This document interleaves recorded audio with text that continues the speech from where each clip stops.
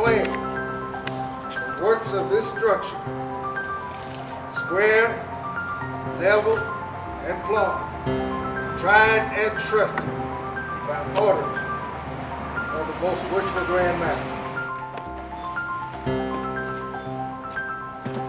So for 35 years, this has been a project in the works, and I will forever be grateful for our Board of Education's commitment, their vision, and their desire to make a difference, not just in the city of Fresno, but very importantly, in West Fresno, that had long been neglected. And I would like to thank the Masons for being here today at this special dedication.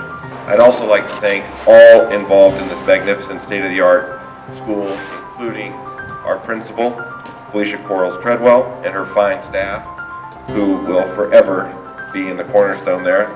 I thank you for recognizing the impact of Gaston Middle School will have on the community and celebrating that work with today's special cornerstone event. Thank you very much.